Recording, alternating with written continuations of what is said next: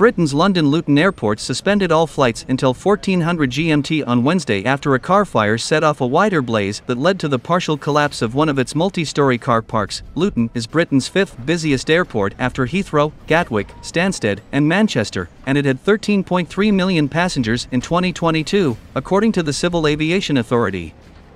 There were no fatalities in the fire, reported to emergency services late on Tuesday.